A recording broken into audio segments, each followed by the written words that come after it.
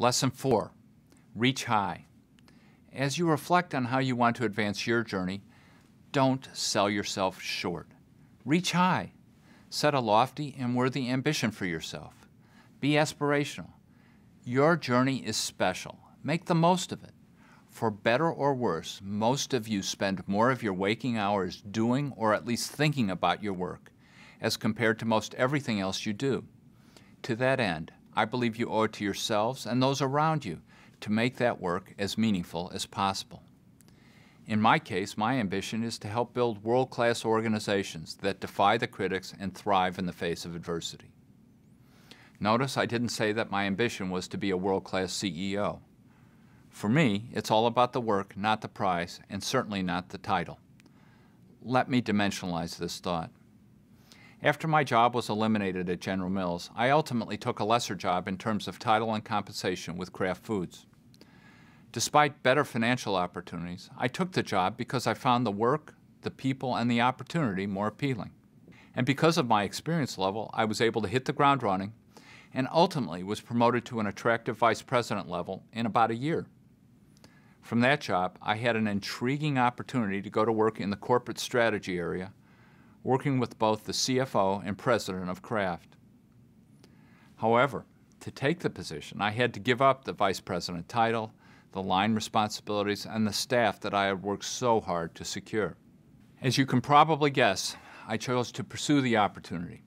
Incidentally, the president's name was Jim Kiltz, who later went on to be the chairman and CEO of both Nabisco and Gillette. I learned more in my years of working for him than I ever could have imagined at the time, and certainly more than I would have learned had I stayed in my previous job. From my perspective, having a preoccupation with titles and the trappings of success is dangerous territory. So I encourage you to reach high, give yourself over to the work, and the rest will take care of itself. One other thought on the reach high lesson. Bring an all things are possible abundance mentality to your thinking, not a scarcity mentality. Jim Collins, the noted author of the books Built to Last and Good to Great, has a great way of expressing this idea. He challenges people to avoid the tyranny of the or and to discover the genius of the and. A scarcity mentality works like this. Do you want sales growth or do you want earnings growth? Do you want to invest in our people or do you want to return more money to our shareowners? Do you want to be tough-minded or do you want to be tender-hearted with your coworkers?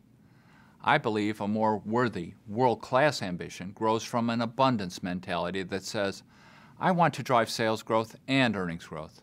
I want to invest in our people and return more money to our shareowners. I want to be tough-minded on standards and tender-hearted with my coworkers. And by the way, the landscape in the business world is covered with successful companies who have leveraged this abundance mentality to the fullest.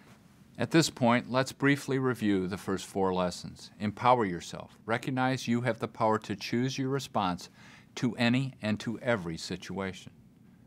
Choose to influence those around you with honor. Advance your corporate journey with the end in mind. Reflect on and chart your course. As you think about where you are headed, reach high with an abundance mentality. Don't sell yourself short.